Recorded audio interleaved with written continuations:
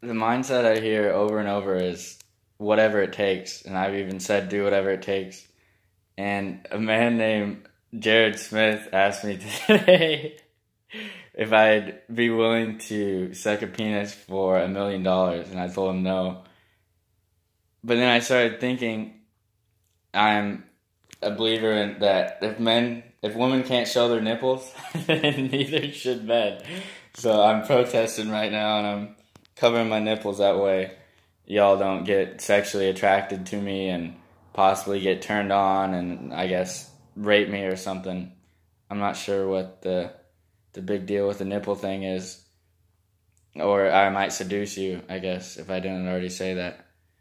Or maybe women just won't be able to control themselves, even though they do every day.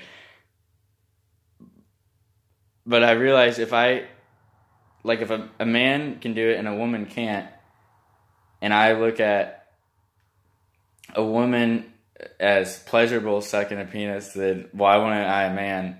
And then I realized it was my upbringing, and I was told that was wrong. And then I haven't really came to a conclusion since then.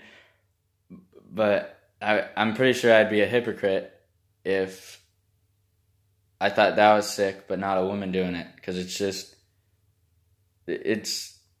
really the same thing. Jared clearly pointed out, like, they both have buttholes. And I'm like, oh my gosh, like, duh, like, they do.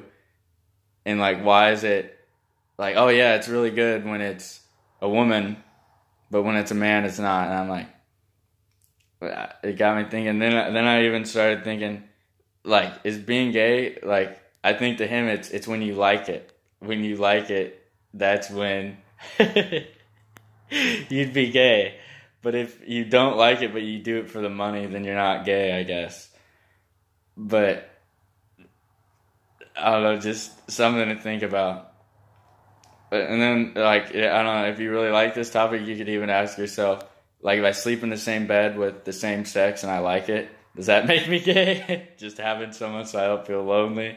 And, like, if I like holding my dad's hand, does that make me I'm gay? Or my friend's hand, who's the same sex?